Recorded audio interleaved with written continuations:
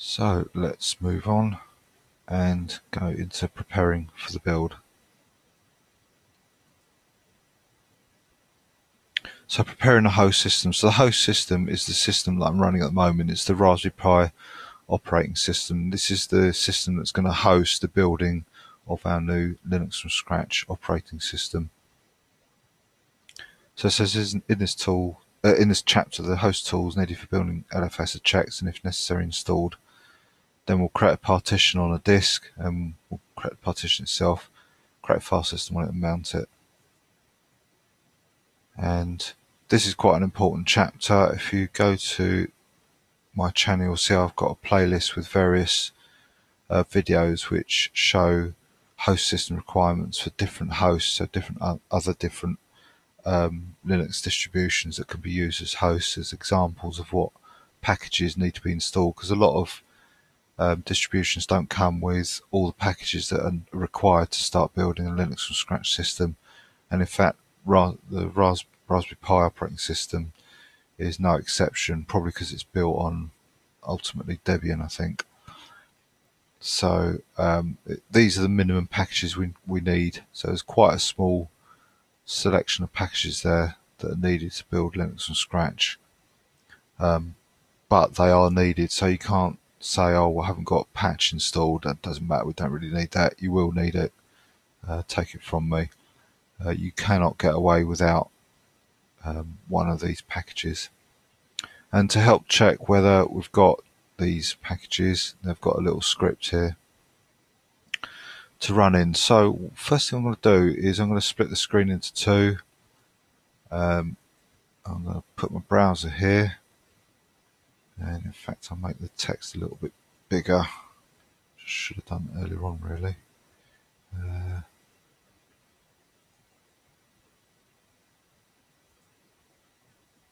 Just make it a bit easier to read. Don't want to make it too big because start getting things wrapping around and it gets awkward to copy and paste stuff. So I think it was quite a reasonable size to start off with, but we'll see. Let's maybe leave it at that for the moment. And first thing I need after that is a terminal. So there's our terminal. We're going to be using the terminal a lot. And I'll just put that there next to that. So what will happen is that I'll copy commands from the browser, from the book, and paste them into the terminal. And the advantage of that is not only is it quicker, it saves making any mistakes. It's still possible to make mistakes copying and pasting.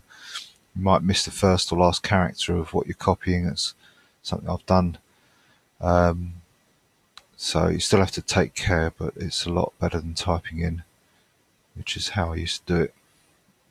First of all, when I was learning about Linux, I didn't know you could do things like copying and pasting, and there was only the actual terminal when the machine booted up for it had a GUI and everything, and yeah, it was quite long-winded and prone to errors. So next thing I'll do is to make the font bigger on this terminal as well. Right, that doesn't seem to work from the keyboard, so I'll have to Shift Control Plus. Yeah, that's what I'm doing. It doesn't seem to be working, unfortunately. So I'll just make this a bit bigger. Now, one thing I don't want to do is to keep the number of columns at least at 80, because there's one point where we use a piece of software that needs 80 columns visible. So as long as I've not stretched this too much, made this too big. Right, yeah, it's at 80, so that's okay. And what I'll do is I won't stretch this all the way down, because I have had somebody mention, I've not really thought about this, about when they're viewing the videos that the subtitles come up, and also I suppose you can get the time bar appearing at the bottom if you're moving the cursor around over the video, and I can't read what's typed at the bottom of the screen, so I'm going to leave that terminal just above the bottom of the screen there, so that when the scroll, when the prompt gets to the bottom of the terminal, that is still visible behind any automatically produced subtitles. I'm also going to adjust the scroll back because sometimes, I'm hoping I won't need it, but sometimes if I need to scroll back, let's set this to some ridiculously big number. It's not going to let me. Okay.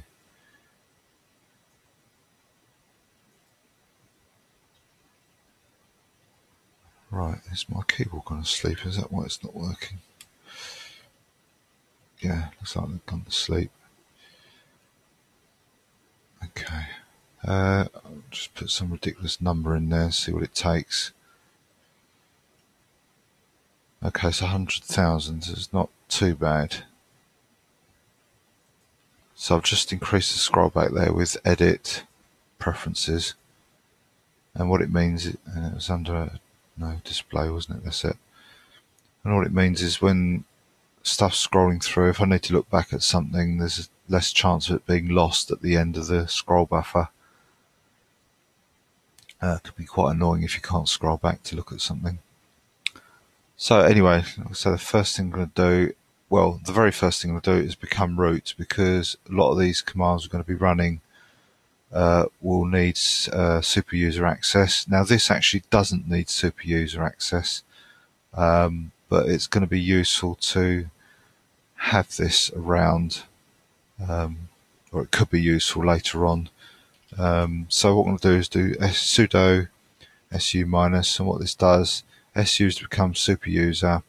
If you use super user and minus, you need the super user's password. We don't have the super user's password, so we do sudo, which is a permission that's been granted to a normal user, which is what we are in green, which allows us to elevate our privileges to run equivalent commands that the root would be able to use. One of those commands is the su command, so we can circumvent having to know the root's password by running this, and all it'll do is it will just give us root access straight away. So as I say, if I try to do su minus, it asks for the root's password. Don't know it. It may not even be set, so if we use this command, we can become root straight away. And as you can see, the prompt color has changed just to indicate that we're not a normal user anymore. So from now on, as a super user, you've got to be very careful what commands you type in. You can quite easily damage the system that you're running. So just read and take care of what you're doing. So to copy this, just highlight it as you would do normally. While I'm holding down the left button, I can use the mouse scroll wheel to scroll the page because it doesn't fit on the screen.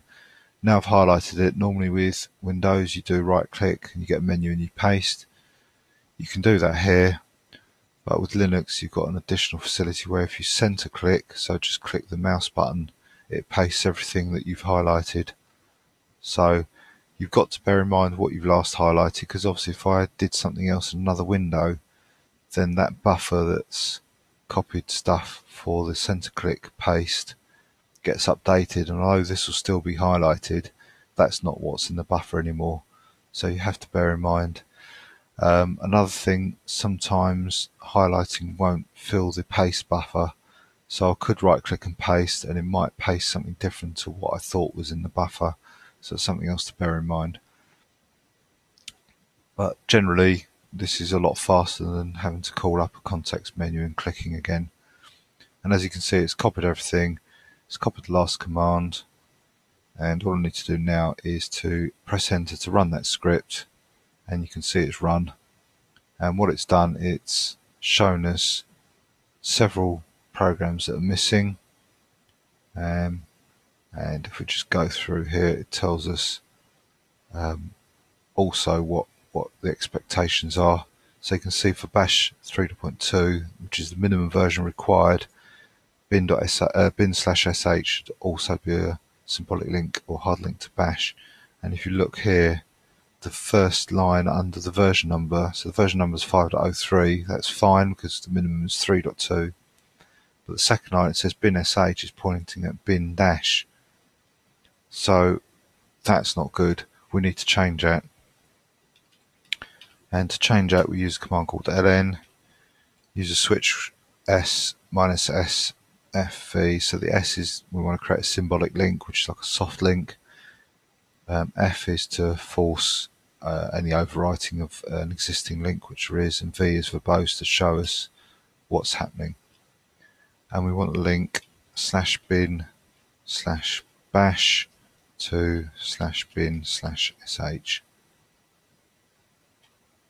And you can see it's told us that it's created a symlink bin/sh, and it's now pointing to bin bash. So you can see it's the same format as what we've got here, but instead of dash, it's using bash. So now if I rerun that command, bash version check.sh, and we look at the top of the file, top of the output, sorry, you can see the version is there again, but now we've got what we expect. Bin/sh is pointed to bin bash. So that's that first bit fulfilled.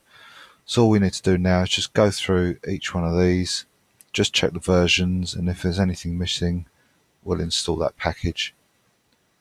By the way, I've got everything up to date on the Raspberry Pi operating system. So to do that, I did apt update, and you can see it goes to repositories and checks stuff. Everything's up to date.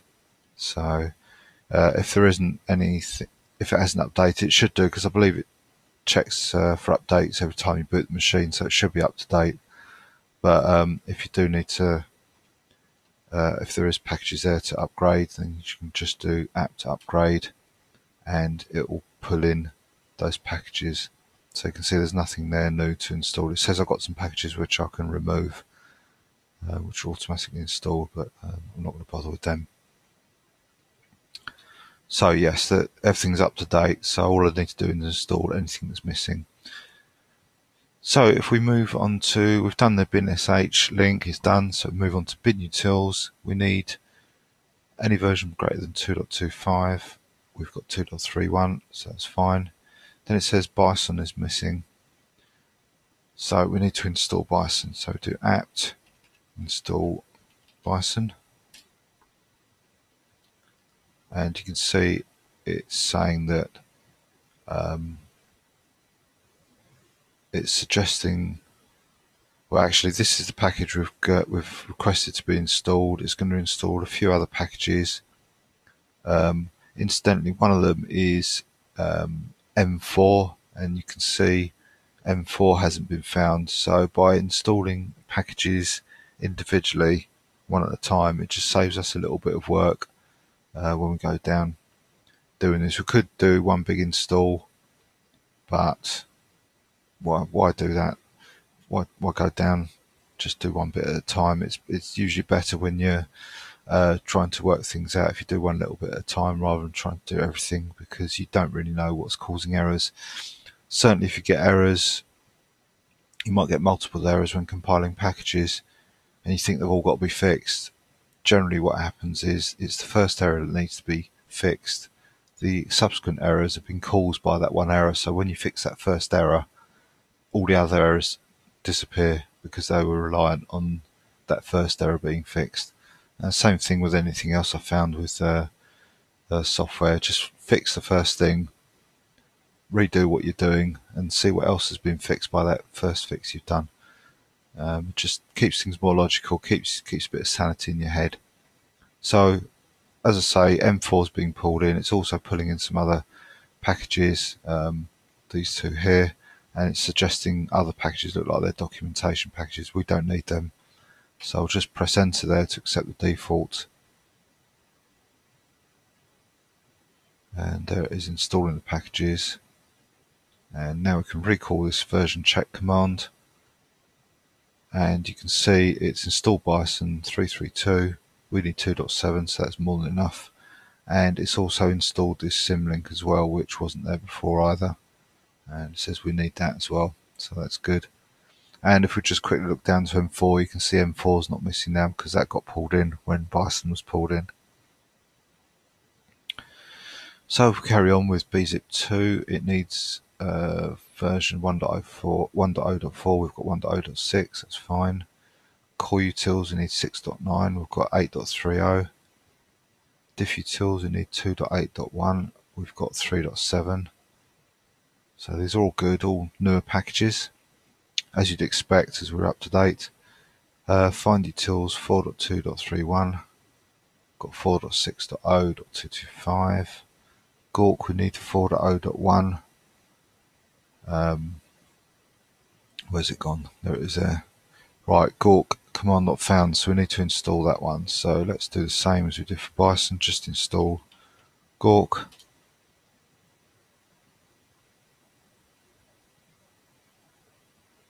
And that's done. We'll call the script, and now you can see we've got GNU awk 4.2.1.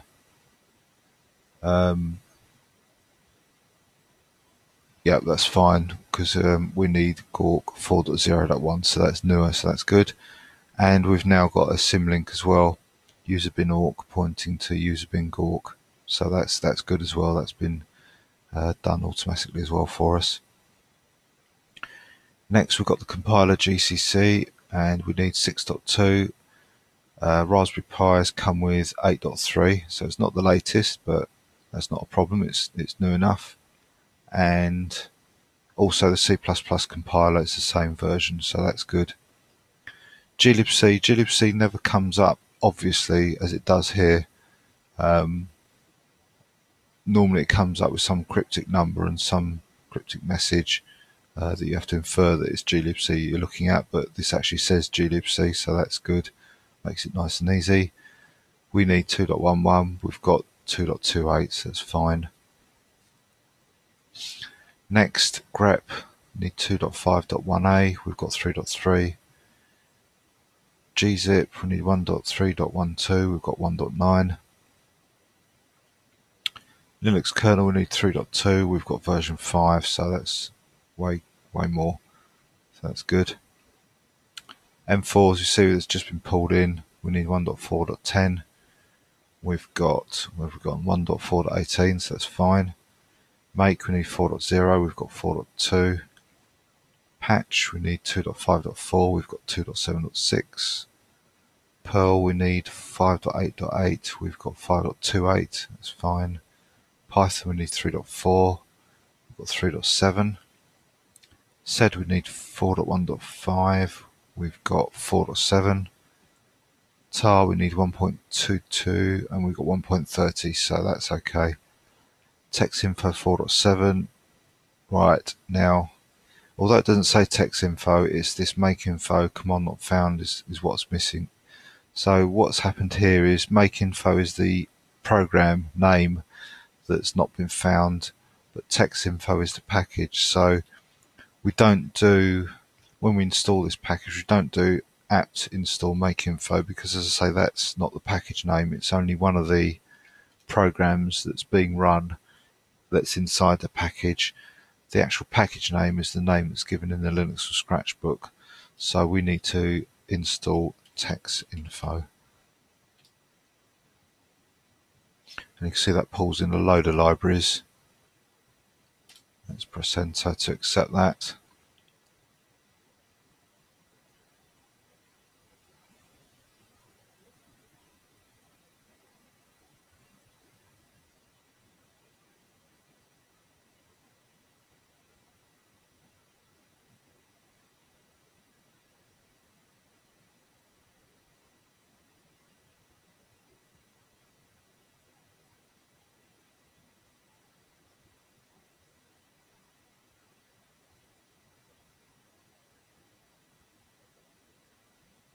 And that's installed, so let's recall the script. And you can see if we go down to the textinfo, it says GNU textinfo, and we've now got 6.5, which is way more than 4.7, so that's great. And last of all, got xed 5.0.0, we've got 5.2.4, and the last thing it does, it checks the C++ compiler, which is G++, and that compiles OK, so that's all quite promising. There's an important box out there which says that the symlinks are important, so don't ignore them.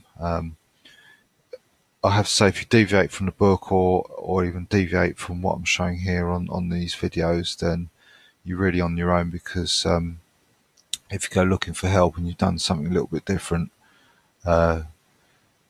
it can be the case of, well, you veered from the book. We can't really help because we don't know what effect it's had that you've steered away from the book. So try and stick as closely to the book as possible, and also what I'm showing, although I might deviate from the book a little bit, what I do is something that I know that is not going to cause a problem, or if it does, I'll warn about that, what different effect it will have. So now it's going to go through the different chapters. Let's say these are different parts of the book and different sections we're going to do to prepare for the actual building of the system. So let's move on. Right, so we go on to creating a new partition. It says, like most other operating systems, Linux from scratch is usually installed on a dedicated partition. Now you could install this into a directory on the root file system. Depending on the size of your SD card, you may or may not be able to do that. This one's got 5.6 gig available. I think that might be a bit tight. Off the top of my head, I think the minimum you'll need is 8 gigabytes for a successful install. So I haven't got enough to do that. As I say, you may want to do that. There are several ways actually of installing Linux from scratch on the Raspberry Pi. Several ways depending on how you want to use it, I guess. One way would be, as I say, to install it in a partition on the root file system as the host. That would be perfectly feasible. Want to show how to set up the bootloader. It'd just be a simple case of pointing the root to a different location. So I'm not going to do that. I wouldn't normally do that anyway, because you really want an operating system to be separate from its host. So you may just want to do that just to go through the experience of building it without actually having something you can actually use. That may be a possibility. But what I shall be doing is I'm going to be installing it onto an external disk. It's actually one of these docking systems I've got with a little laptop drive plugged into it. So it's just only done that because it's faster than the SD card. If I did have enough space, I'd do it anyway. But with that, because it'll be on a separate external disk, I've got two options then. I can either put the boot system on the disk and have no need for the SD card whatsoever, or I could keep the existing boot partition that is on the SD card and just modify it to decide whether I want to boot the Raspberry Pi operating system on the SD card or point it to the external disk. So there's two options there. What I will do is I'll create space for a separate boot partition on the external disk, and I'll show both ways of booting when we come to that point. So I'll make room on the disk now when we do the partitioning, but I won't actually do anything with that partition until I come to show the method for booting solely off the disk without the need for the SD card. And in fact, if you do use that method, it does mean in theory that you'll be able to take that drive or USB flash card away and stick it into another Raspberry Pi and boot from that. So that would be quite useful without needing to rely on the an additional SD card. So if that doesn't make too much sense at the moment, hopefully it will do when we come round to it. But as I say, you can install into a subdirectory, but I won't be doing that at all. Now it says here it needs a minimum of 10 gigabytes. I'm pretty sure I found that 8 gigabytes is the absolute minimum, but that is tight.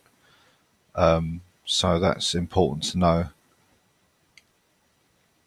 And it advises 30 gig partition size for reasonable growth. So that means if you want to add other packages, like if you do want to go onto the BLFS book and install additional packages, so that's something else to bear in mind.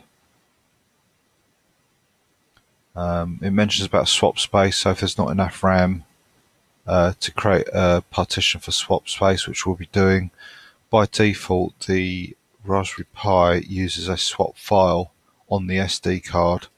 There's two issues with that. One, the SD card is slow, and two, swap files are slow because they've obviously got to go through the filing system, so they're probably not that noticeably slower, but there will be a performance here, maybe 5% extra work needs to be done because it's a file rather than a partition.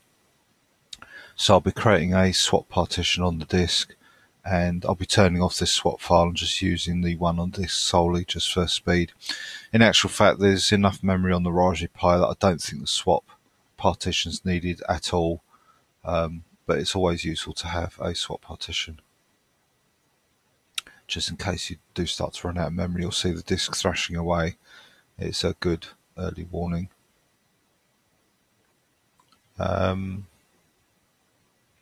Yeah, it says here about how to partition the disk. Well, it's down to you really, how you want it laid out. Again, it mentions the size of the root partition. Then it goes on about the swap. How much swap do you need? Again, that's a bit of a moot point. In previous years, when memory was limited and it was slower, it was always advised to create larger swap partitions. These days, you probably don't need a big swap partition.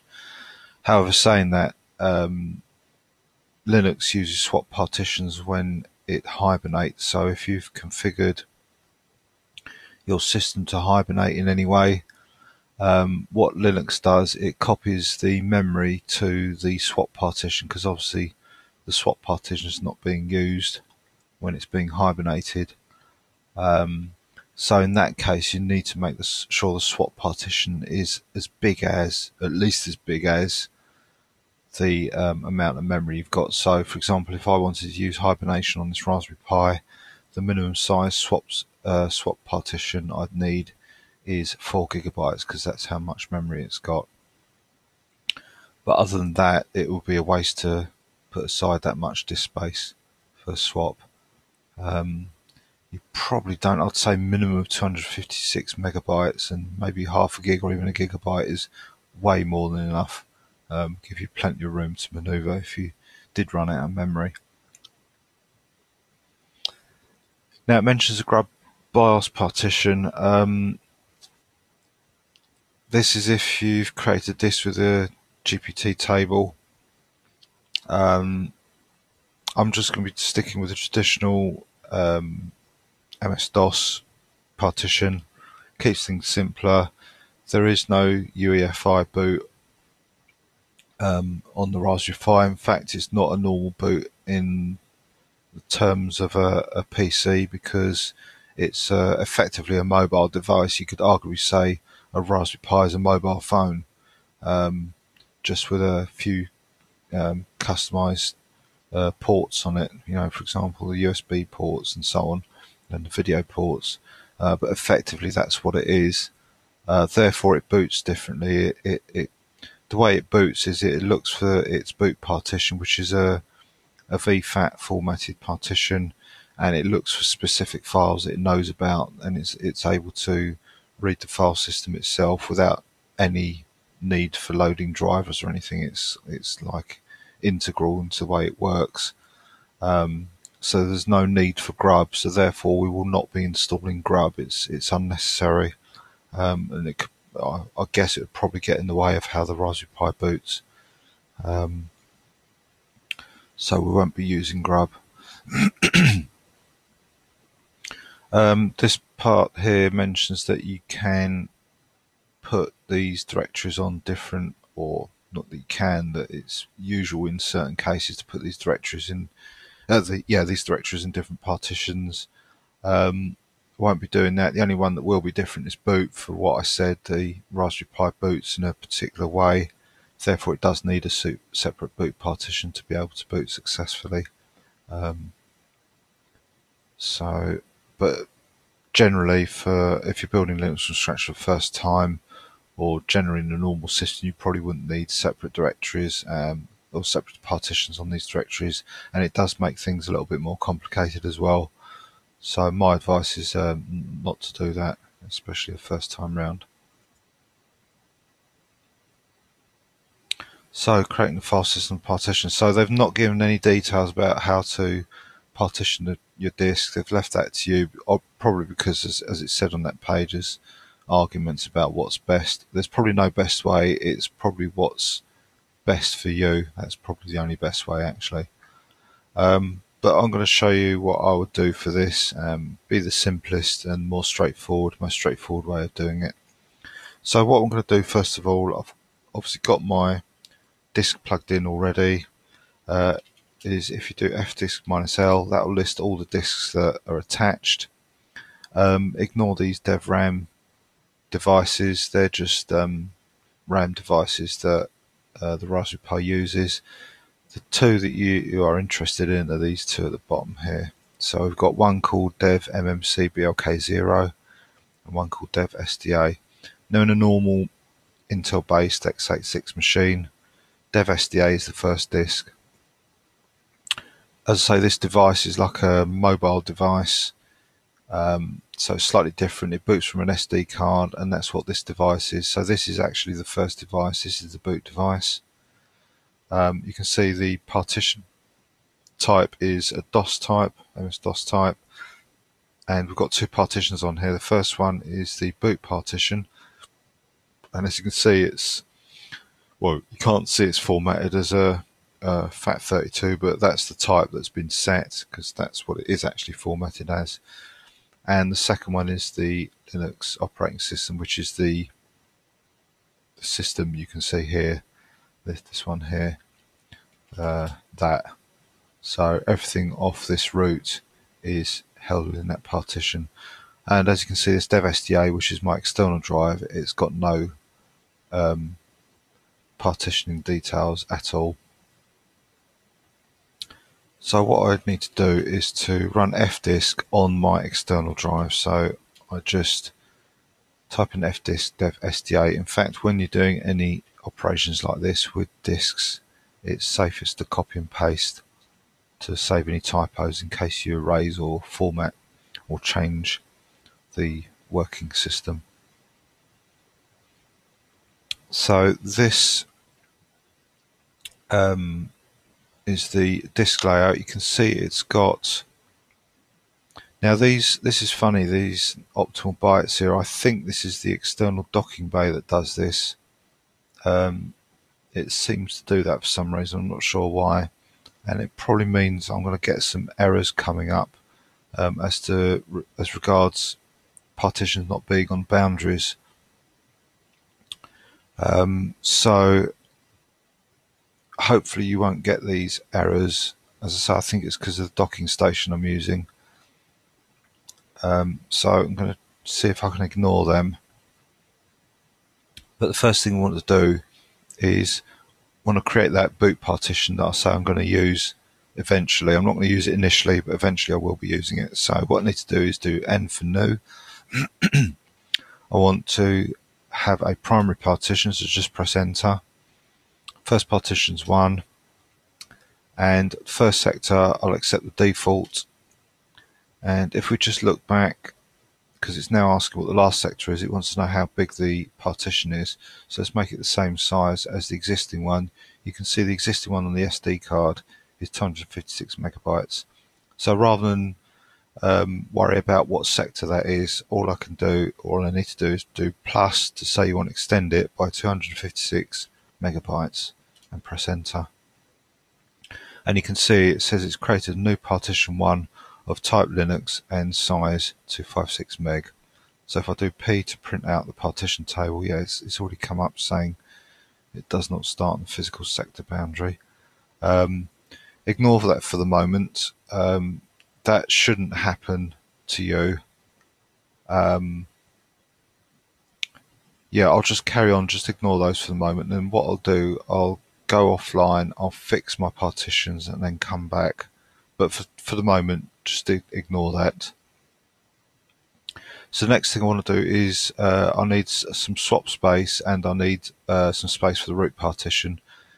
So swap space, because it's a spinning disk, swap space is best to go at the beginning of the disk where the transfer rates are faster, because basically the disk is spinning faster on the outside where the allocations start than it is on the inside. So it's always best to put the swap space early on in the disk. So that's the next partition that I'll create. So do N for new partition, press enter for another primary, press enter for the next available one, which is 2, press enter for the first sector, and decide how big you want the swap space to be. So I'm going to create a 1 GB swap partition.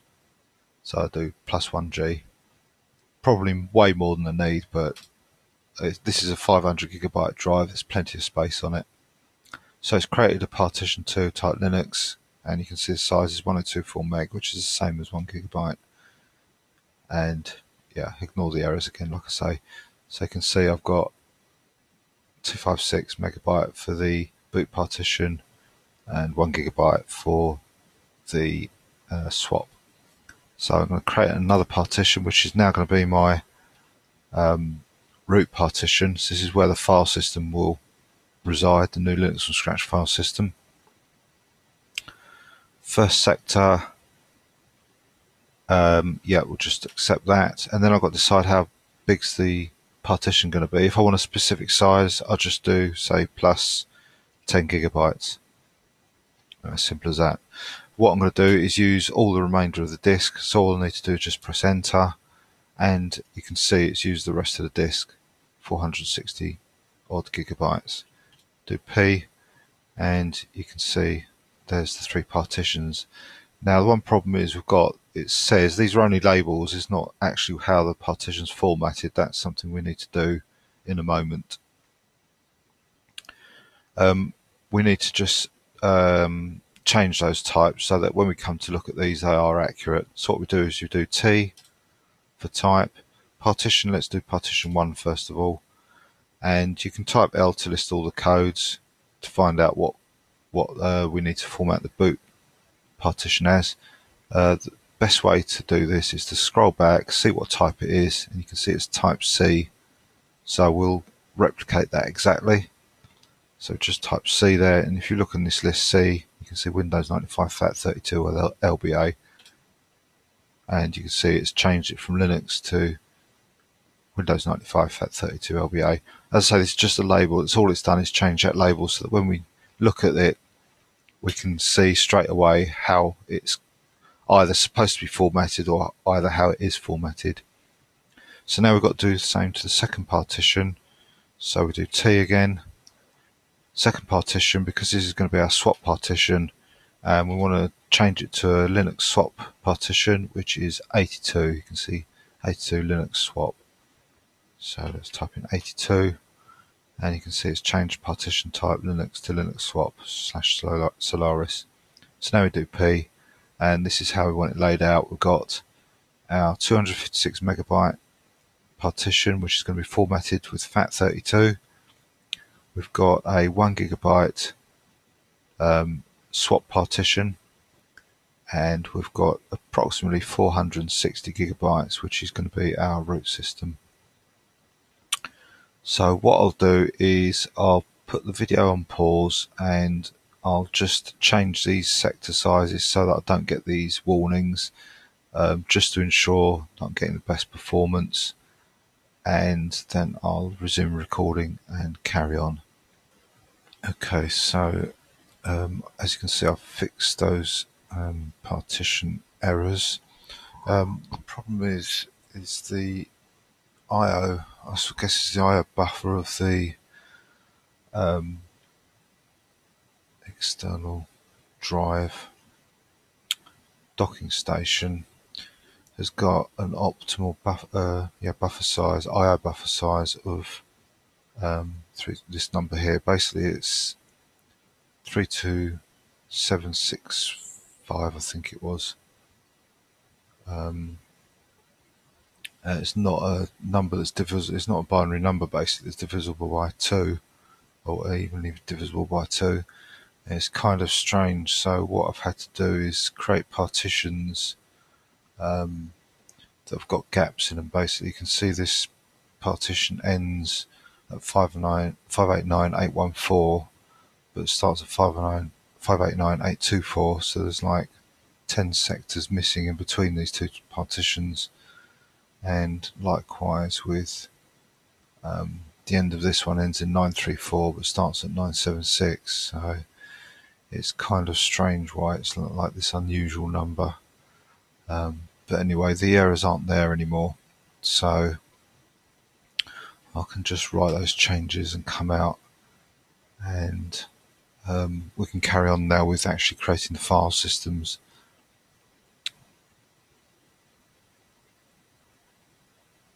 So the first thing I'll need to do is I'll create the, like I say, I'm not going to worry about the boot partition at the moment. I'll do that when I'm showing the two ways that you can boot the external drive from. So the initial way I'm going to show, which doesn't involve the boot partition, is I'm going to use the boot partition on the Raspberry Pi's SD card. So that's why I don't need to format that at the moment. But I'll need to create a file system on the root, and we use this command here. So make file system, and I need to type in the name of the file system, so it's devsda3 because that's our root, and press enter there.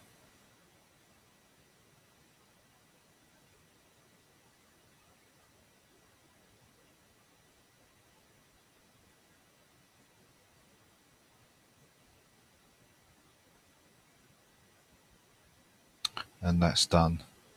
So we can't look at that at the moment because it's not mounted, but it says it's finished, so that's fine. So the next thing we need to do is to make a swap partition, and swap partition is the second one here, so we'll just do that, and that's quick. That just writes a signature, it doesn't do any formatting or checking or anything.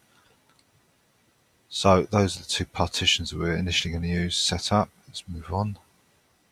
So setting the LFS variable. So they use this environment variable LFS because this is going to be the root location of the mounted partition on the host file system.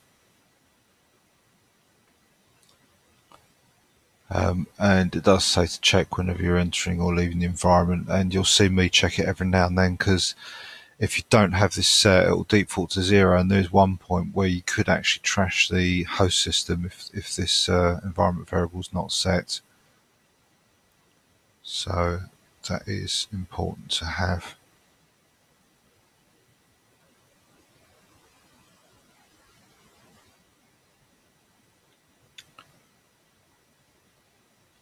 Yeah, there's one thing here. It does say you could set this in your bash profile, so I might do that just in case.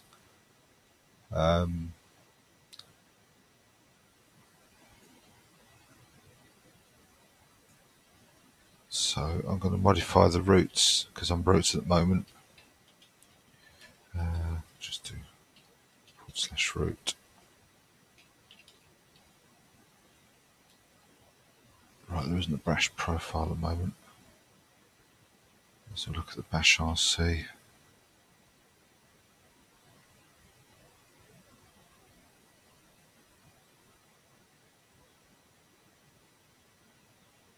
Just the bash profile, that's what they recommend.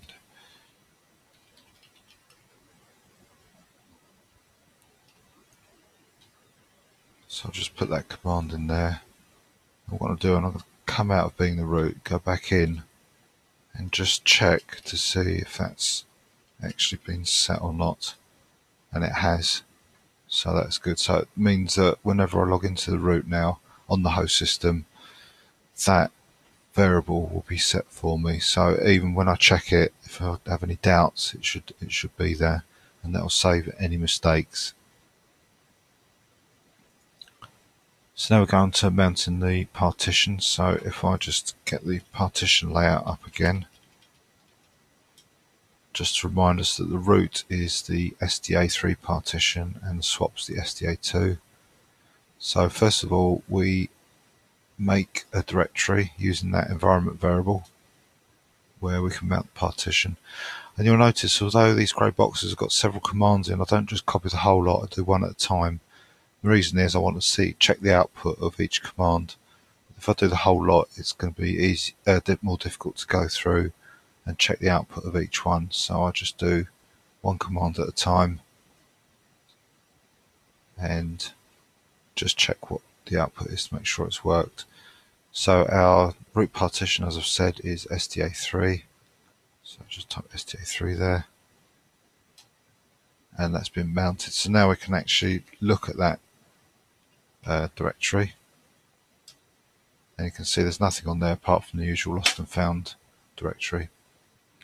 And if you are using separate partitions for some of the new directories like user, then it says to do this here. Do these extra commands.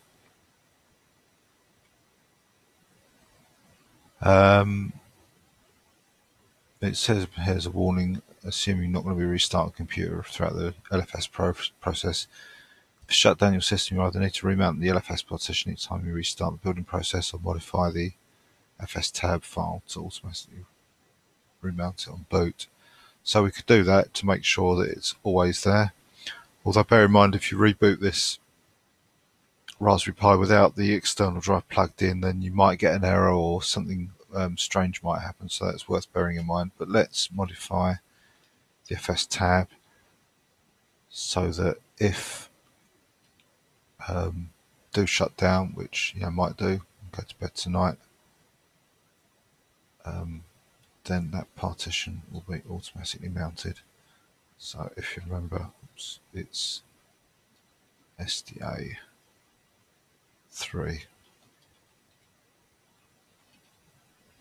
So now in theory, if I just do umount $LFS, it should unmount the drive, the partition, sorry.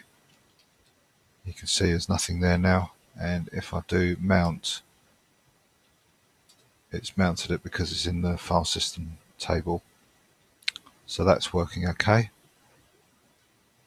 And likewise with the swap on, we can turn that on. If we just do sbin swap on, you'll see that's the swap file already in use that's on the SD card. So I'm going to disable that, but first I'll enable the one we've got on the external drive, SDA2. That's on. So if we look at that now, you can see it's been added to this list. And now I'm going to use swap off to remove, not actually delete the file, but remove it from use. So now if I do swap on, you can see the only swap device I've got is a partition, which is faster than the file, and it's on the external drive, which is going to be faster than the SD drive.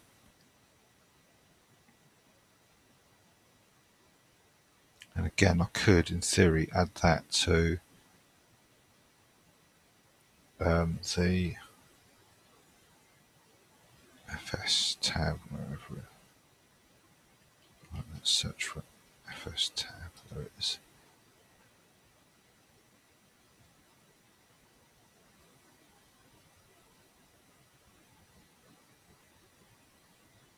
So it'll be /dev/SDA2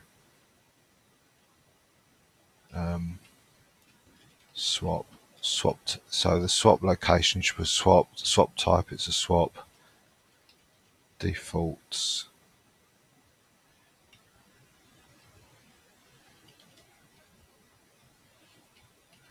0. Now the only thing is that if I do swap off -A, that should remove all the swaps. Yeah, it has done. But when I do swap on, when I say to mount all the swaps, because of obviously that wasn't in the FS tab, the default. Oh, it has worked actually. Oh, right, okay. I thought that was going to do the file, and obviously it hasn't. Maybe it's because it's found as a partition, it's going to do that, or the fact that it's been specified in the FS tab.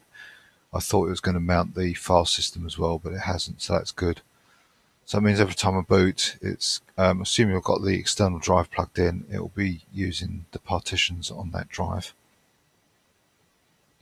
So just to recap, I've got the new root file system, which is currently empty, mounted on the LFS MNT LFS location, and you can see it's mounted, it's empty, and I've got a partition which is also an external drive, which is set to be used if we need it. Very unlikely. It might use a couple of K. Sometimes a little bit does get used of the swap device, but nothing significant will be required when we're building.